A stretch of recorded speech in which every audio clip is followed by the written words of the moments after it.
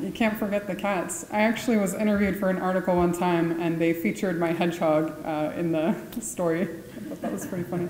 His name was Hedge Fund, though, which made me laugh. Any time I talked with investors and they started talking about their hedge funds, and I would like kind of giggle about this hedgehog I had at home. Anyway, cool. I'm so excited to be here with you today, and I wanted to thank my boyfriend Gary for helping me get the slides ready. We are in Hawaii because he's a big fan of the TV show Hawaii 5-0. So we came out here for vacation last year, and now we're here. So this is me towards the beginning of my career with a longboard, skateboard that I received as a graduation present from a mentor at BYU, Idaho in 2004 when I graduated. So 15 years ago, someone gave me a longboard.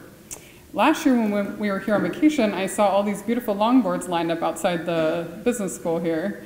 And so I knew it was the right place for me, and this last picture is me when we got here this year, and I'm here. I feel like I found my people. If you guys like longboarding, let's do it. And in terms of this being a lecture series, I love it. It kind of comes full circle for me. I was in the BYU Entrepreneurship lecture series for women at BYU Provo in fall of 2006. And that's really what inspired me to get involved in entrepreneurship. I had done a bachelor's in modern dance and violin, and unfortunately YouTube wasn't around, so I couldn't become Lindsay Sterling at that time. So I kind of missed the market there. And then I realized no one wanted to hire a Russian-speaking modern dancing violinist. So I kind of floated for a little while, and I found myself in this entrepreneurship class at BYU, loved it, but I'd hear these stories, these amazing entrepreneurs. I remember this one woman came in and she told us that she was making $1 million a year shipping welcome mats from her garage. And I was like, that's a stupid business, but she's making a crazy amount of money on it. Like, what am I doing?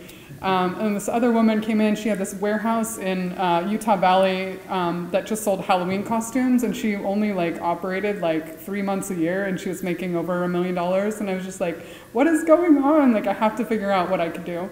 So I ended up partway through the lecture series starting this kiosk at Provo Town Center, which is a mall just south of Provo. And I had no money as a college student, so I decided I would like brand it as the $100 business. So I couldn't use more than $100 to get it started, and I had to make at least $100 within the month to keep it going or to kind of show that I learned something.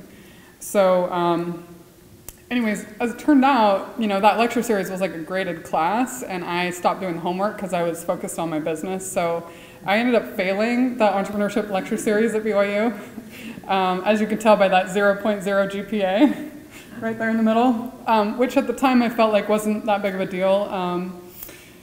But it was kind of difficult to explain to the MBA committee when I applied for a school in Provo later, 10 years later, when I tried to get in the MBA program, and they were like, could you tell us about that 0.0 GPA that you have in entrepreneurship? Like, what's, and I was like, well, I started a business, and they said, how did it go?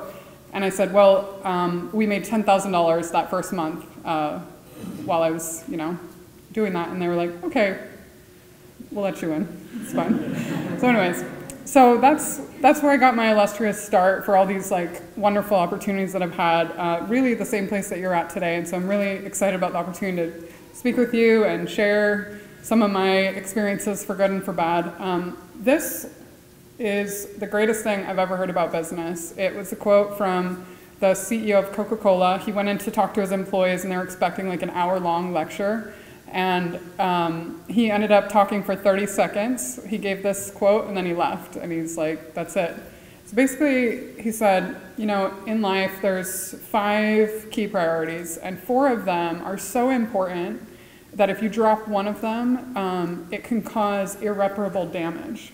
And those things are your family, your health, your spiritual development, your friendships. You know, you could substitute a couple of those if you want to, but it's really that cluster of things. And he said, and one of those things is urgent and it's necessary, but it's not at the same level of value and importance. And if you drop that, it can bounce back, and that's work. And so even though we're so ambitious, we want to start businesses, we want to be successful, that's fine. But just keep in mind that that one area of your life is the most resilient and can really weather the most amount of neglect compared to these other things, your health, your family, your spiritual development, and that's something that I really hope to impress on your minds today in my comments. I've had some wonderful experiences in 2 areas of my career, one in business and investing, startups, venture capital, seed funds, entrepreneurship, technology, really, really, really cool experiences on that side. And I've also had some experiences in the humanitarian, social work, social ventures side. So I'm going to focus on business first, and then we'll come to social ventures next. So throughout these experiences, you work with different CEOs, you work with different investment teams, you work with different startups, and especially in entrepreneurship, you see a lot of things coming and going. The shelf life of a startup is really like 6 months, right? For viability. Most startups aren't going to last past that point. So when you've been in this space as long as I have for 15 years, like you see a lot of cycles. And what I can tell you is that it really comes down to just a core set of things that you have to ensure are going well in the business. So the first thing is revenue. I don't know why this is such a difficult thing to grasp as an entrepreneur personally or as a CEO, but the fact of the matter is that if you don't have money coming in, you don't have a business. I like to tell people a lot of times, like startups, like you're not a not quite for-profit organization, you're a for-profit business, so that revenue always has to be the #1 driver. That you can find a customer, that you can secure, a sale, etc. And it can be really, really tempting and easy to follow the vision, follow the product ideation, follow the culture of entrepreneurship. But at the end of the day, what will keep you in business is having a customer that's willing to pay you and that you're able to offer them something of value. And I just want to share a couple anecdotes. I was working with this team in 2012. They had this really super cool app where you could spin around and see a still frame photo in 360 view. It's really, really cool technology, really previous to AR technology at that time. And I remember meeting with them before they launched it, and I asked them the revenue question, what's your revenue model? How are you gonna make money on this? All these principles that I've been taught from sitting on the investor side of the table with the venture firms that I worked with. And they said, well, we're just gonna launch it and it's gonna be free. And I was like, okay, and then you're gonna start to charge for it? And then you're gonna have a premium version? And then you're gonna sell it to photographer, I don't know, whatever. And they're like, no, it's always gonna be free. And I'm like, this is a big red flag to me. I don't see any money coming in here anywhere. And they're like, no, it's gonna be fine. And I was like, okay, cool. So they were going to South by Southwest, which is a huge technology festival in Austin, Texas. And I happened to be going to it as well. And I saw them a few days after they launched, and I said, how's it going? And they're like, awesome. We have 100,000 users, which is pretty amazing. To get 100,000 users in 3 days after your launch, it's pretty impressive. And I was like, and how are those revenues going? And they're like, 0. And I was like, man, if you'd only put 99 cents on that app in the App Store, you would have $100,000 right now, and that would be amazing. And they're like, yeah, but we just think it still should be free. And I'm like, good luck, keep going. So months went by. I saw them about 6 months later, which is, as I said, kind of the shelf life of a startup. And I ran into the CEO and I was like, how's it going? How's your user base? How are your revenues? And he's like, so awesome. We have 600,000 users now. And I'm like, so great. Who gets a 500,000 users? That's really impressive. And he was like, yeah, but the bummer is that my co-founder, our technologist, our developer that made the app, just quit because his wife told him he has to get a job because he can't afford to pay for the household. And I was like, man, I bet you wish you'd put 99 cents on that app now, don't you? And I don't say that to be judgmental or rude. I just think sometimes as entrepreneurs we can kind of get divorced from the reality that we're doing this to make money, and that's a priority. There was another startup that I'd seen that had 1 million users and no revenue. So it's just I see these things going on separate train tracks. So just keep the revenue and the product on the same train track and keep them moving forward together. One of my good friends, an angel investor in Portland, and he was on my board for a while of my company, said that sales solves all problems. So you could take that to the bank.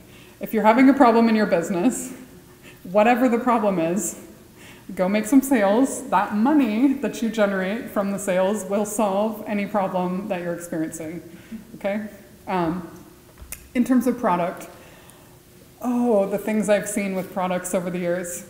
A few notable things. One, there's a super awesome company that I was advising over the last kind of 5 years, and they ended up, someone on their production team decided to order, yeah, why is that not working? We'll let the expert, sure.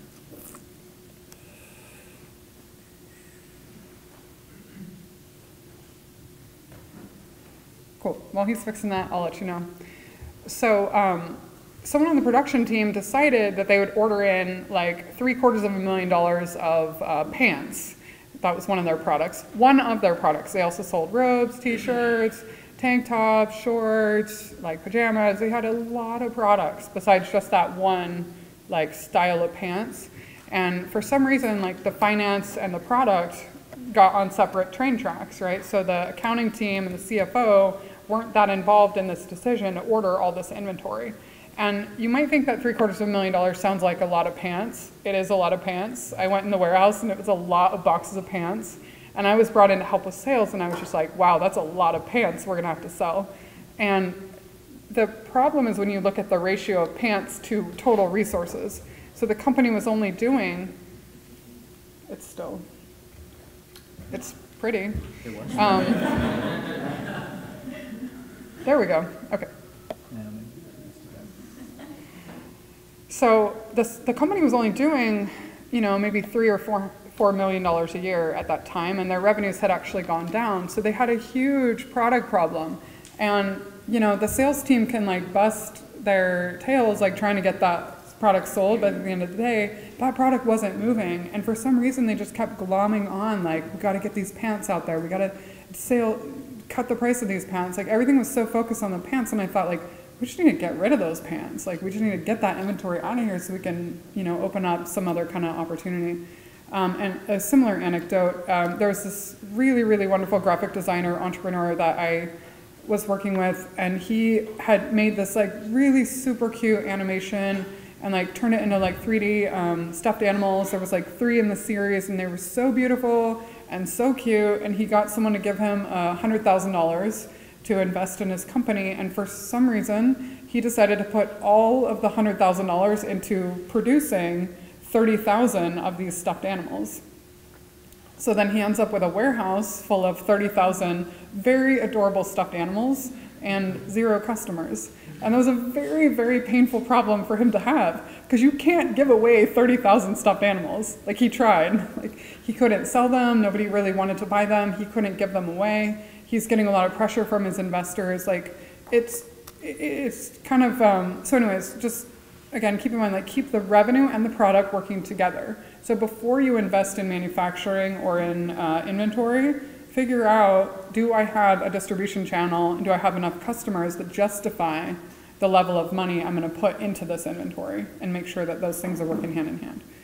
Team, always take care of your team, whether you're the junior employee, whether you're the CEO, or somewhere in between, take care of your people. What I know is that your business, whatever business you're working on right now, whatever company you're involved in right now, it is going to go out of business. It could be this year, it could be 40 years from now, but it will go out of business. These businesses are temporary entities that help us do economic activities here on the earth, right? That business is not more important than the humans that are in that business, that are working for you and working with you. And I've seen startups, I've seen business teams implode very quickly within like a week, a month, where you lose the CFO, the operations director, the primary salesperson, 5 other people, because the CEO wasn't treating them in a correct manner, was putting pressure on them that was inappropriate, was forgetting that they're humans, they need to sleep, they need to take care of their families, they need to be managed in a respectful and appropriate way. So always take care of your team, make it a priority. Okay, and then the thing I'll say about resources, there's really only 3 ways to operate a company financially. You can be short $1, you can have nothing, or you can have $1. That's the core of it. And I will tell you that it always feels better to have $1 than to be short $1. It just always does. So you could take that pattern and you could magnify it by the scale of the company that you're at. So again, same principle. You could have 50,000 in the bank, you could have nothing, or you could be short 50,000. And it's always going to feel better to have 50,000 in the bank. And it always feels better to have nothing than to be short 50,000. So be smart about the way that you're designing the finances within the startup that you're working at. And it doesn't matter if you're at this like $0, $1 level, or if you're at the 50,000 or $5 million level. And the other thing I would say is that all financial problems, no matter how big the hole is that you've found yourself in, and you will find yourself in a hole at some point, personally, in your household, in your family, in your business, it will happen. That hole can be climbed out of. There are solutions for every financial problem. So never let financial stress or anxiety put you into a dark place, mentally, spiritually, or personally, because those are solvable problems. So those are some business lessons for you. In terms of venture capital, these links have more stuff about business. The 5 Minutes has a podcast series and articles that you can look at from my company, and then the Milestones one is like, I had this group of founders that came in and they would like talk about how they got their business cards printed and their goal was to make $1 million of revenue. And I was like, how far are you from that goal by printing business cards? That's like, did you talk to any customers? Did you get any contracts signed this week? Did you what have you done significantly to try to get to that revenue level? So on the Milestones link, you can find what I call like 10x approved business goals. So things that are going to significantly move you towards achieving your goals for developing the startup. Okay, in terms of venture capital, these are some rules of thumb. I'm not going to go through all of them, but just to like kind of lay out the landscape a little bit. Venture capital is, as Rob said, it's a very competitive style of capital.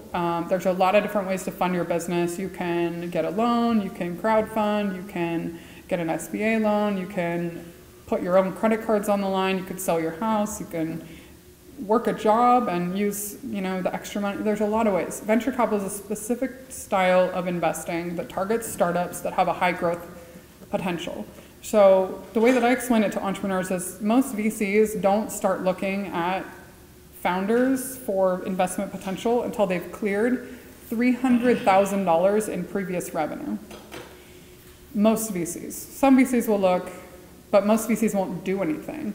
And really, they're not going to get serious about investing in your startup until you've shown an increase in capacity from $300,000 a year towards $1 million a year in revenue. So that means getting from $30,000 a month in sales to $50,000 a month in sales to $75,000 a month in sales within a short period of time, like 6 months, 12 months at the max. So venture capital isn't for everybody. In fact, it's not for most people. Only 2% of new startups will be funded through venture capital. And of the 2% that are funded, only 4% of that 2% will be female entrepreneurs, which is a real problem, and it's starting to change in the industry. There's a lot of women businesswomen, women angel investors, and women venture capital professionals that are now starting funds specifically for women, which is awesome. The statistics for venture-backed companies aren't that much better. I think for any startup, it's like 90% of you will be out of business within a year. 90%.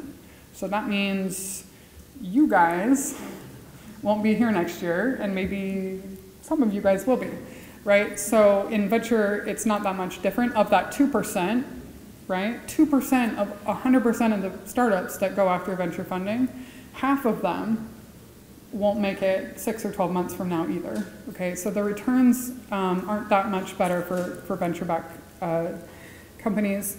When I worked at venture funds and in my association with venture capitalists, angel investors, CEOs that have taken angel and venture funding over the years, there is a very prominent culture within this industry that's pretty toxic. And I just put that out there because we're church members.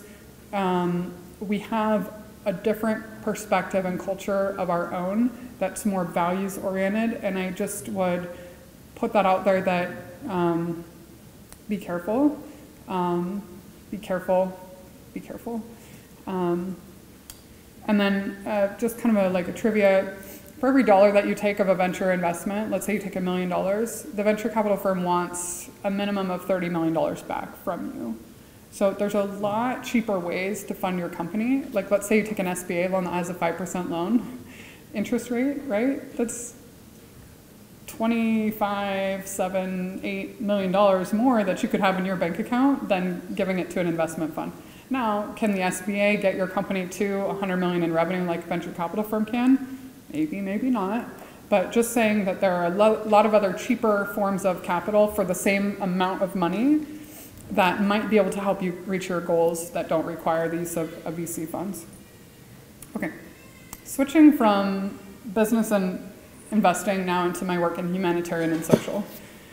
About 6 years ago, I launched an impact investing initiative through my accelerator 10X and started working with really, really cool collaborative initiatives and ended up about 4 years ago focusing in East Africa. It just sort of worked out that way. I never thought I'd work in Africa. I never had ambitions towards that. It's just kind of how life shook out. I had a lot of great experiences. I started a couple firms myself. Social Venture Society was a think tank for social impact, and then I tried to start a venture firm specifically for international humanitarian called Northwest Social Venture Fund. Ran that for 3 or 4 years. It didn't exactly go the way that I hoped it would go, but it was a great experience to try it. I had some great opportunities working with Mercy Corps, which has $400 million a year to do humanitarian initiatives in 45 countries and a team of about 4,000 field employees. So I got to do some work with them with their Gaza team, Indonesia, Kenya, and that was a great experience. And then my career actually, remember I told you I was this like unemployable Russian-speaking modern dancing violinist? Well, I didn't start my career in business. I actually started my career in social work.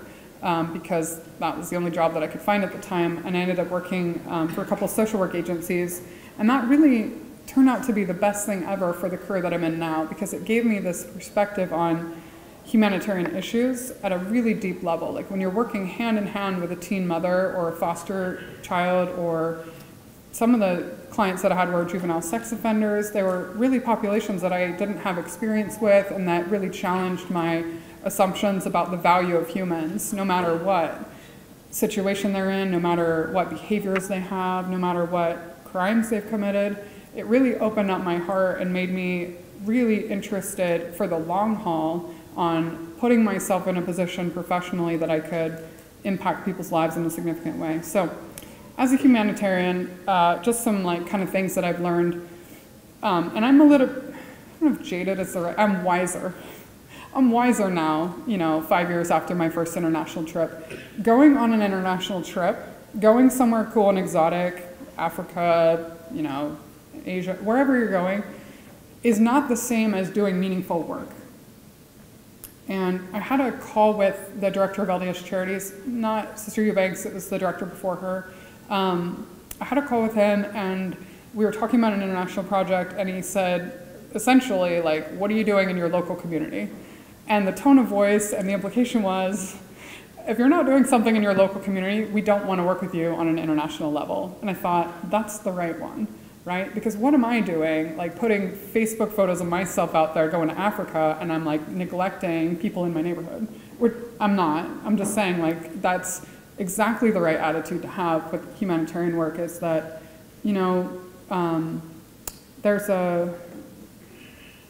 there's a meaningfulness to improving anybody's life that can be done at home, it can be done in your family, it can be done in your neighborhood.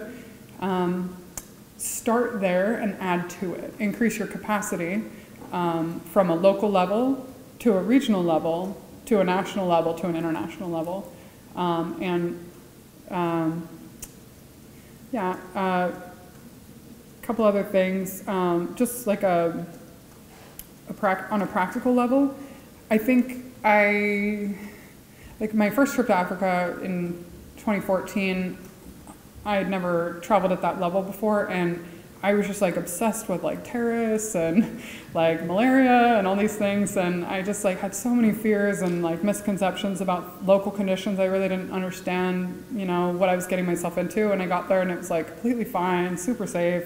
Now, I'm not saying that's everyone's experience, that just is my experience, and I was like, oh, you know, and then I think I was like a little bit too aggressive. I was like, oh, no problem, there's no problems over here. And so, but then I was like, oh, it is a third world country, right? Like Kenya is actually like pretty unsafe in a variety of ways. And so like I got over there, I was there for 6 months living there, and I ended up with like salmonella for a month and like lost 15 pounds in 2 weeks. Like, you know, there's a lot of annoying logistics when you're doing international humanitarian work, and you have to kind of have a practical approach to it.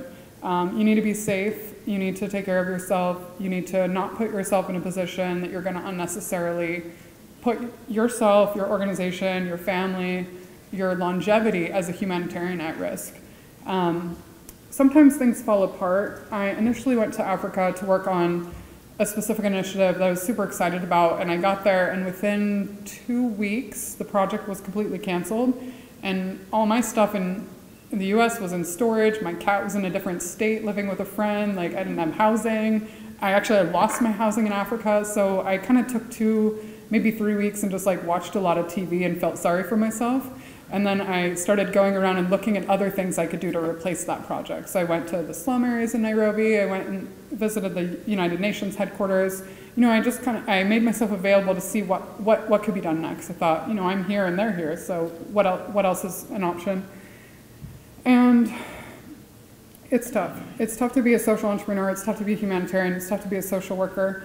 I'll tell you this, fatigue is part of the profession.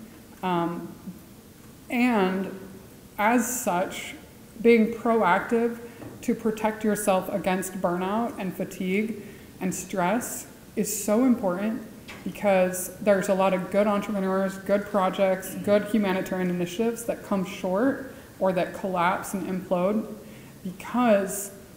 not because it's not viable, not because there's not financing, not because it's not a good product or a good idea, but because the entrepreneur is exhausted. I've seen it time and time again.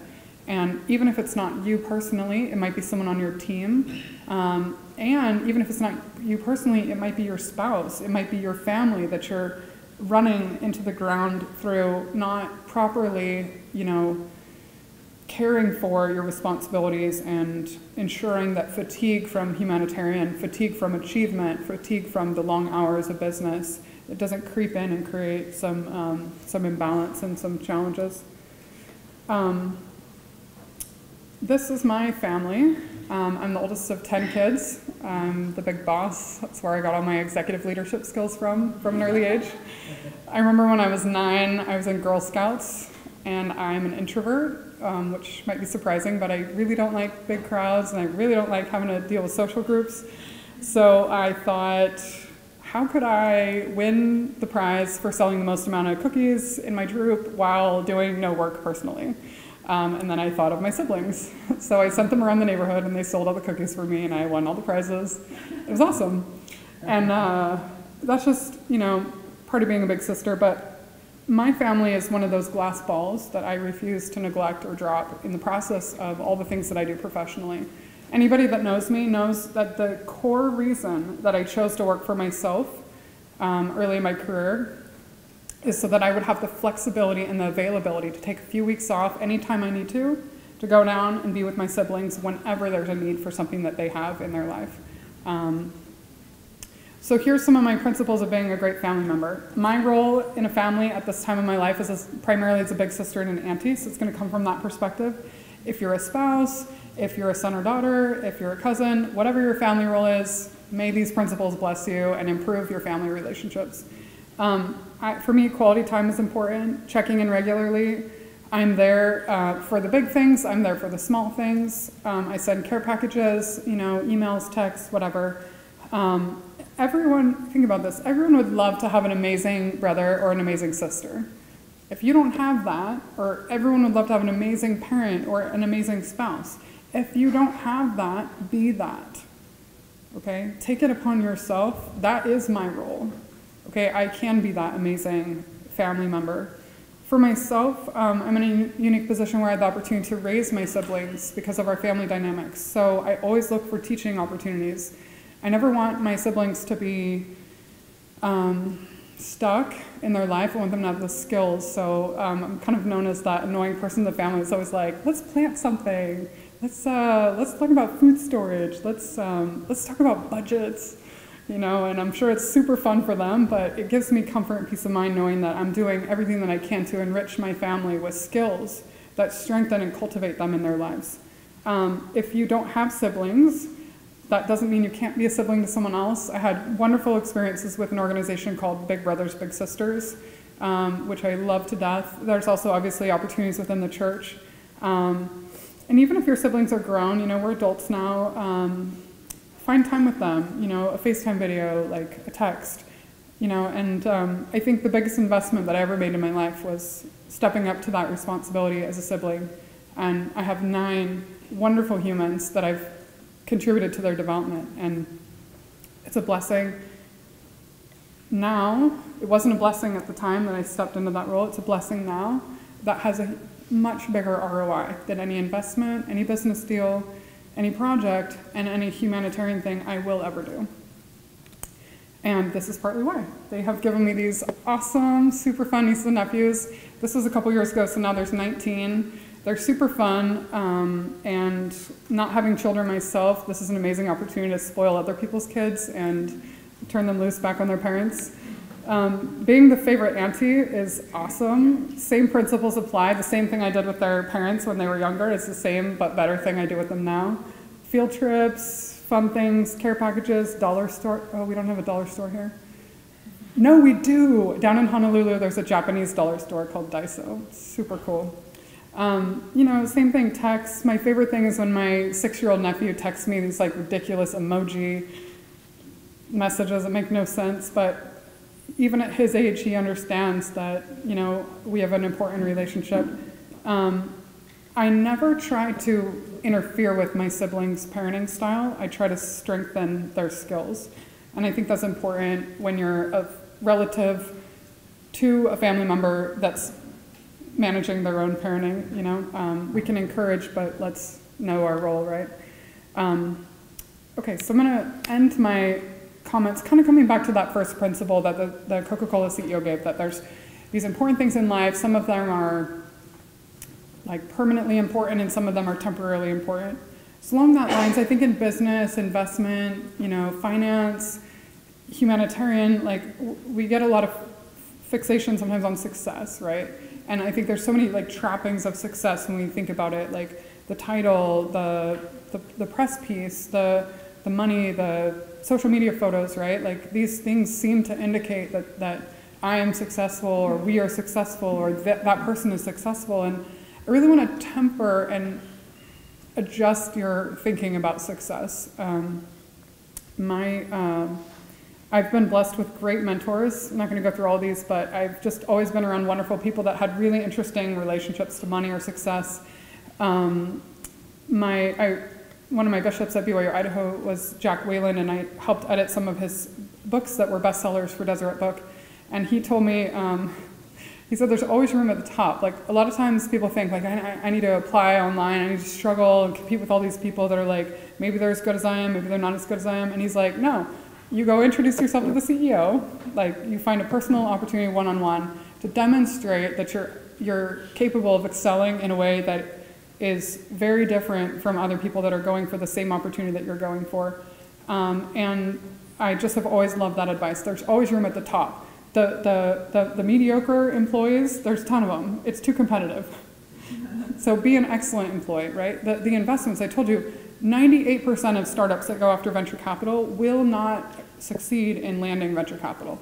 So what can you do to differentiate yourself that you're part of that 2%, right? That you have the habits of diligence and excellence. Your follow-up is better. Your presentation materials are better. Your awareness of the realities of business are more dialed in, right? So set yourself apart. My high school English teacher, I was notorious in high school for being a slacker for a variety of reasons. But I remember I came back to visit her after my first semester of college, And we were chit-chatting, and she was like, well, how's your homework going? And how's like all your assignments? I was like, well, I kind of like blew this thing off. And she was like, stop being a weenie. And I was like, whoa, she's right.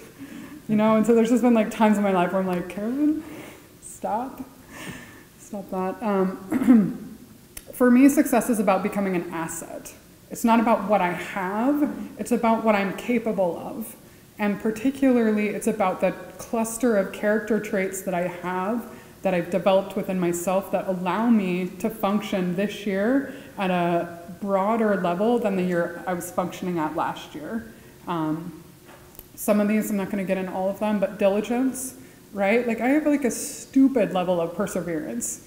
Like it will be stupid for me to continue with something, and I will continue doing it. And sometimes that pays off. And I'm happy for that. And sometimes it doesn't pay off because it was stupid and I should have given up, right? But having that level of diligence where like you're always willing to take it to the next step just to see if there's still an opportunity there, that's a great characteristic. As an investor, that's a like to die for characteristic in an entrepreneur. As a human, what a fascinating character trait to develop. So I'd encourage you, like, get that diligence. I know a lot of times I feel like in success, it's about like being valued, like being on the cover of that magazine, like being on the C-suite, like whatever, like being the most important person in the experience. And I want to say, like, for me, success is about how you value other people. Really, like, I love the stories when I see like the CEO meeting with the janitor, right? Like if it's authentic, right? I love the stories of like, you know, people that have attained like a level of competency professionally, giving back. I remember one of the most compelling quotes that I heard as a student was, I think about one of the philanthropic families in Utah, that they didn't start, he didn't wait till they were millionaires to start giving charitably. And I'm not talking about tithing, I'm talking about within the community. They started as poor college students giving 10% of their income beyond tithing to charitable-oriented things in the community. And that is so impressive to me. That, like, that demonstration that you can value people around you and you can be contributing to people around you at any level. You don't need to have like aspire to this like pinnacle of success and then you start. I feel like the most important thing with being an asset is becoming unrecognizable to yourself this year and to others than you were the year before. Like one thing for me in my life, I had this like paralyzing fear of flying. Like I would not get on an airplane. I think I was 31 before I was like willing to go on an airplane. And then within 2 years I'd flown, and that was after a year and a half of therapy and deep personal work to get over that. It wasn't just like light switch flipping on and off. Within 2 years I'd flown to like 25 states in the US, and then after that I'd flown to Africa 8 times, right? So within a span of like 2 or 3 years, I became unrecognizable to people that had known me. And I became unrecognizable to myself. And that's what I'm talking about as an asset, that you're expanding your skills, your capabilities, your footprint, really. And I kind of want to end on this note. You really have a choice. You can be an asset or you can be a liability, okay? You can be someone that causes problems to people. You can be someone that has like a terrible attitude that rubs off negatively on others. You can be the person that's always needing help, dependent, you know, unable to do like things like to further yourself. You can be that problem person in your family. You can be a liability if that's what you're going for, but you have the option to be an asset. And I would really encourage you to be an asset if at all possible. When I think about us as church members and the different view that we have, there's 16 million church members to 7 billion people on the earth. That means each of us, if we're really carrying our own load, is meant to be a light to 437 other people on the earth that aren't church members, by the way, right? So I'm not talking about like being great in your ward of a couple hundred people and like your family and a couple hundred Facebook friends. I'm talking like get out of that and get into the world as a humanitarian, as a business person, be an asset. You know, I think about like the impact of light. When there's a dark room and you turn on the light, the whole room gets lit up. Okay, if you have a match, like Smokey the Bear, right, don't start forest fires, like one tiny match can burn down thousands of acres of forest, right? Like it has such an impact. And yet, on the same time, like a virus, right? Also, like you think about Zika or Ebola or all these other things, like it starts with like one person and then it spreads rapidly in a negative and destructive way. So when I tell you, you have the opportunity to be an asset or you have the opportunity to be a liability, I truly feel that, especially having the opportunity to be here at BYU Hawaii, be in the gospel, be secure, you know, in the ways that you have opportunities. We have the opportunity to be a continuous, perpetual asset. I hope that while I'm here at BYU Hawaii with you today and throughout the upcoming months, you know, I'm here on Wednesdays with Enactus, I hope that I can be an asset to you. You're welcome to reach out to me at any time if I can help you with anything like the things I've talked about today or in any other way. And I guess it's time for questions. Yes. Yeah. Okay.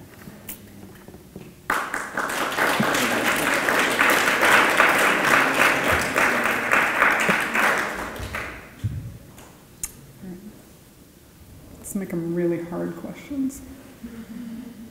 Carolynn, I've got one. Oh. Let's speak from the back, but can you explain the difference between an angel investor, like if you can't get a VC fund, Sure. where would they go? Yeah, so an angel investor typically is a private individual that has money of their own, that invests in the stocks, they invest in private companies, etc. But the amount of money that they typically invest is under $1 million. And usually it's in chunks of 25,000 up to maybe a couple 100,000. And typically angels invest as a group. So you'll have like maybe 4 or 10 angels that come together that each put $25,000 in to raise, you know, $200,000 or something, or maybe they each put 50,000 in to raise, you know, 300,000.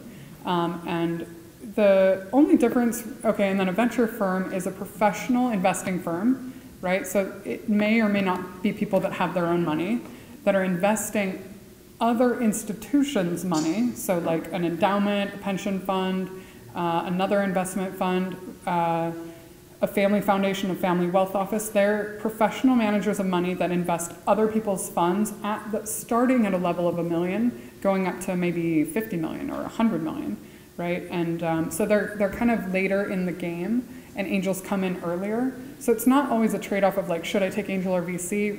It's more like, what stage of funding is my business appropriate for right now? If that makes sense. Yeah. I was going to ask, is there any like large benefits of working with the VC rather than managing yourself? I think, yeah. So I hear two things there, and I've heard that question so many times from great entrepreneurs. And the first thing to ask is like, am I willing and interested to give up control of my venture? Because if I'm not willing and able to give up control partially, right? I'm not like jumping out of the van and letting someone else drive completely, but like, am I willing to share the wheel? If you're not willing to share the wheel, do not take angel or venture money, because it will only end badly for you. Okay, because these are professionals that have been investing money in this way for many years, and there are tons of legal ways to get you out of the business if you're not cooperating with, you know, what's great for the business. So that's the first thing I would say, like, ask yourself, am I ready to share the wheel? Okay, secondly from that, I really mentioned that financial benchmark as an indicator. If your company hasn't already generated 300,000 of revenue, maybe it was 30,000 a year for 10 years, whatever, it doesn't matter how long it took you. If your company hasn't generated that amount of revenues, do not approach a venture fund asking for an investment. Approach them to build a relationship, that's fine. Approach them to get advice. Approach them to set up a conversation for a year from now, right? But if your revenues are below that level, then you really need to focus on customers, right? Because what a venture fund does, what an angel investor does, is they accelerate an existing business that's already in motion. They're not really there for pure startup capital at the very, very beginning. So, yeah. Towards the beginning of your remarks, you said to be careful. Yeah. What are some of the warning signs and red flags? With venture firms? Or? In general, just what you were referring to with saying to be careful. What I was referring to is, so I worked in the venture scene in Seattle, Portland, and Salt Lake, and Southeast Idaho, like kind of that northwest corner. And there are great firms that have really professional people there and that can only benefit you. And I benefited from some of the firms that I was affiliated with. But some of the other firms that I was affiliated with, I mean, you're working in an industry where there's a lot of greed, there's a lot of power dynamics, there's a lot of achievement, that maybe they have the same values as us in some ways as church members, but maybe they don't. And I'm not saying like they need to go to Sunday school to share values, but I'm talking about like treating people appropriately or having appropriate male-female boundaries in the workplace, right? Or like, I remember specifically, I remember one summer working in Portland, working with startups, working with investments, and I just kind of looked around and saw like most of my colleagues in the space had drug problems, like had affairs going on in their marriages, like had like divorces going on, right? So I looked around at that and I was like, wow, in this industry, one should be careful. That's what I'm talking about. Yeah. Yeah. Can you talk a little bit about your business 10X? Is that right? Sure. Can you explain what that is? Like I couldn't find it. I was trying to find Yeah. it. Can you explain what that is, what you do? Yeah. So basically, I worked for venture firms for a while, and then the financial meltdown of 2008 happened, which actually was kind of funny. I was moderating a panel for an angel investment group in Seattle that day, like when the stock market collapsed in, I think it was October 2008, like everything went downhill. So a lot of angels lost like half their money, right? So they immediately were like, whoa, we're not gonna invest. And then when angels stop investing, then venture firms stop investing, and the whole chain like seizes up. And then on the like consumer side, like people's mortgages were affected, like people's jobs were affected, like all these things happened. So I was probably the only one in the US that day that was like, man, what a great day. This is gonna be great for my panel tonight. Apart from that and all the like fallout, I was like, wow. I continued working with a venture firm, and we would meet with like 100 entrepreneurs a month and like do 0 investments. And it just continued like that for months. And I thought, with the skills that I have from working in this venture fund, like there's probably a better way to affect this economic situation. And I think it's going to be working with the CEOs and the entrepreneurs hand in hand to get these customer like sales going, to get these business models up and going so that like people can have jobs again and people can like support their families. So I left the firm and I started 10X. It was called something different at the time that I started it. And really my goal was to help entrepreneurs from wherever they were get to $1 million in new revenue within 18 months. It started out as a regional like project really, and then it grew into a accelerator that has been continuously running for 10 years. And that typically we work with around 50 startups a year. I kind of took a hiatus when I went to grad school the last 2 years, but typically work with teams at all different stages of revenue. Some are at 0, some are at 400,000, some are over $1 million, but they're retooling or they need to kind of go in a different direction. And we just try to clear a path to get them to a significantly increased capacity for the business. Yeah. I started it in Portland, and now I've lived in like 5 other states, so it's sort of, yeah, yep. You still roll with the 10X? Still, Yeah. Mm-hmm. Yep. Still working with that. Yeah. Yeah. Yep.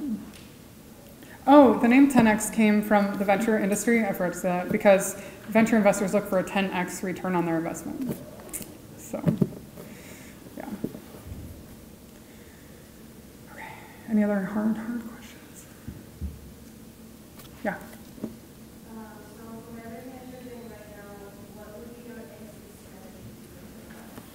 What's my exit strategy? I'm really glad you mentioned that because there was something I was going to show you guys and I totally forgot about it. I made a spreadsheet for myself like 6 years ago called my annual giving allocation spreadsheet, and I was like 6 or 7 tabs on it, and I would be happy to email it to anybody that wants it. But basically I was like, what am I doing with my life? Like, what am I doing? You know, like you just get to that point at certain times, and I was like, what am I doing? And then I was like, let me like reverse engineer this. Like, what am I going to live to like 75, maybe 80? Like everyone in my family was like 80, 90, you know, okay, I can bank on 75 for sure. So then I've got what, like 40 more years? I don't know how many more years I have. I have some years left. So like, what do I want on my headstone at that time? Like, what do I want people saying at my funeral, right? So let me start with that. So for me, like a priority is the Nobel Peace Prize. I know it's ridiculous, I get that, but like that's what I want. I want the Nobel Peace Prize for strengthening vulnerable families and children. Like that's my priority, which might sound weird given like all this experience I have in business, right? But it's not, because if you think about like how my life started, having to strengthen my own family and my own siblings, right? Like other people are having to do that, but maybe don't have the drive that I had, or don't have the access to the skills or the organizations or the mentors, whatever. So like for me, that's a priority, is the Nobel Peace Prize. So then I back up from that and I'm like, okay, so 30 years from now, I'm gonna be flying to Stockholm. What's gonna get me there? Okay, so what's my like 5-year chunk from now until the next 5 years? Piece of that, right? So then I make commitments to different organizations and different initiatives and different work commitments and different uses of my time that align with what that goal is. So like in the past, maybe I worked with Big Brothers Big Sisters as a mentor. Currently, I'm working with Foundation Africa that supports orphanages and has around 6,000 children within their programs. That project I've been on for the last 4 years, so I'm actually about ready to let go of that one and jump onto a bigger one that hopefully will have a reach of like maybe 25 to 100,000 families and individuals. So that's kind of an application like, I mean, we all have the same exit strategy. We're gonna pass away and we have to report to Heavenly Father. What did I do with my life, right? So in my life, I wanna be operating at a capacity every year that's bigger than it was the year before. For me personally, towards that goal of reducing suffering for vulnerable families and children, you know. So I don't know if that helps, but that's what I'm going for. Okay, good? All right, thank you guys, yeah.